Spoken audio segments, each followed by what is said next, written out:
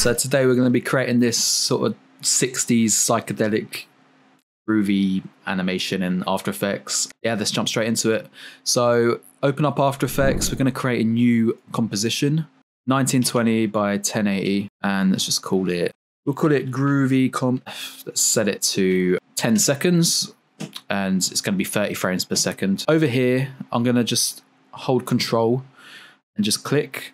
That's just going to turn it into frames. I prefer working in frames as opposed to seconds, but that's down to your preference. So yeah, just to change that, you can hold Control and just click on this bit here. It just switches between time code and frame. So I'm going to create a new solid.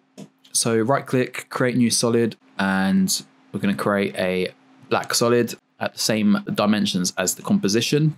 And we're going to add an effect on this. Now I can never remember where this effect is. So what you want to do is actually install a plugin called Video Copilot. This is a plugin you need to have if you're working in After Effects, just so you don't have to keep going through here. It's called a Effects Console.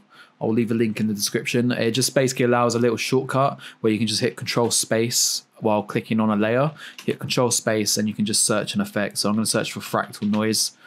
So yeah, once again, it's called Effects Console by Video Copilot. Make sure you download that because it's free and it just makes working in After Effects like 10 times faster. So we're going to add a fractal noise. We're going to set it to smeary and we're going to change the thing to spline. And I'm just going to pump up this contrast, drop this complexity down, all the way down, 0 or to 1 or whatever. And yeah, maybe pump up the brightness a bit. Just play around with these settings so you get this sort of like look here. And we're just going to animate this now.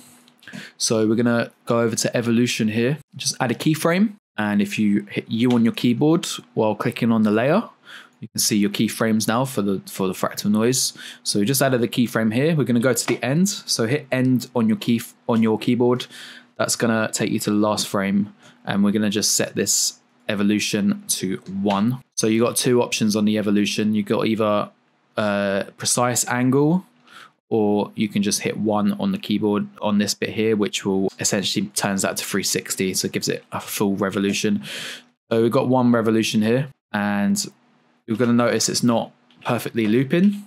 So the end frame does not look the same as the first frame. That's because you just need to go over to here in evolution options, just check cycle evolution. And now if we jump to the start, if we jump to the first frame and the last frame, you can see they look exactly the same, and that's going to create a perfect loop. So now with the fractal noise added, we're going to go again, Control Space, bring up your effects console. We're going to add Colorama, and that's going to essentially assign color to luminance values. So basically the black and white fractal noise, this is basically adding color to the luminance value. So the darks, grays and the whites is essentially assigning color data to it.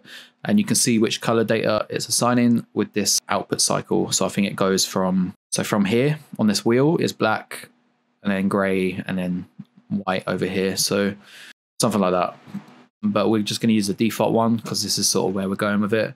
And you can kind of see where we're going with this now. So I would just now go back to your fractal noise, and we're just going to pump up the scale. So if you go to transform, the scale, something like that. And there you go. You got a groovy sort of 60s psychedelic animation here. If you do want to sort of hone in the way the color armors sort of looking, these sort of patterns, again, you just go back to your original, the one that's actually got the color armor on it, and on the fractal noise, you just play around with these contrast settings and the brightness. So that's going to sort of change where those black and white parts sort of are on the fractal noise, and obviously because that's what's driving the color, that will sort of change the way your patterns look. So yeah, all the patterns are coming from this fractal noise, and this is just sort of colorizing them. So yeah, you do want to sort of play around with different noise types, you can, but I found this one sort of looks close to that sort of 60s hippie look. If you want to just add text, you can go new text, and we're gonna go hey baby, change this text to something like, there's a one piece maybe, no, I can't remember what it's called. Give me a minute, I just got to find the font. I can't remember what it's called off the top of my head. We'll go with super funky, that'll work. I think you can find this on the font I'm just going to make it white. It's over here. That's the color of the text. I'm going to push this up and let's just center the anchor point. So I've got another plugin that's free. It's called Keyframe. It's called Anchor Point Mover by Animation Composer. It's called Animation Composer, and one of them is called Anchor Point Mover. You can just brings up a little window that makes it easy to assign anchor points. So I'm just going to center that anchor point. Why After Effects doesn't have this by default, I don't have a clue. But yeah, that's a tale as old as time though. But yeah, so I'm just going to add a bit of stroke as well. So we're going to bring this stroke up like that. Scale up that font, and we're going to just center that text as well. So let's put it in. So we go over to Window, Align. Let's click on this one and this one. Align center horizontally, align center vertically, and let's just do that. Yeah, and if you want to add a bit of movement to this, what you can also do is just add another solid, call this displacement, bring this behind the at the bottom, and I'm going to hide these just so we can see what we're doing, and we're just going to add another fractal noise. We'll put this as turbulent smooth, pump the contrast up a bit, bring the brightness down, and the contrast up again, and let's scale it up a bit. And we're going to do the same thing here. So we're going to drop that complexity down a bit to, like, I don't know, 3. Actually, we'll say 4. Actually, we'll say 5. And let's just, again, keyframe that evolution. So add a keyframe, bring up the keyframes here with U again, so we can see what's going on. Skip to the end, set that to 1. And again, cyclic evolution, so it does a perfect loop.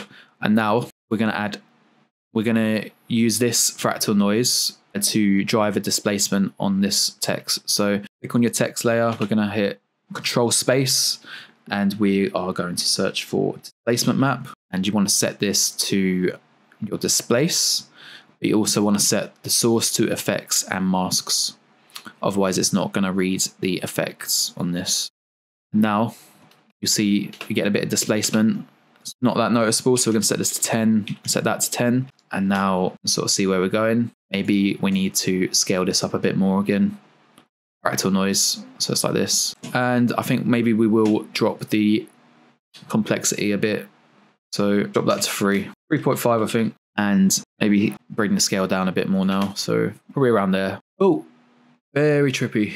All right. Yeah, that's pretty much it. So obviously you don't need the text. You can just have like this background animation, something like this sort of cool lava lampy sort of hippie sort of background if you want. If you want to add the text, yeah, just add in that displacement, just sort of gives it a bit of movement, sort of gives it that sort of psychedelic sort of look, you know. I'm going to leave it there. So yeah, if you enjoyed the tutorial, leave a like and subscribe, all that. And yeah, see you in the next one.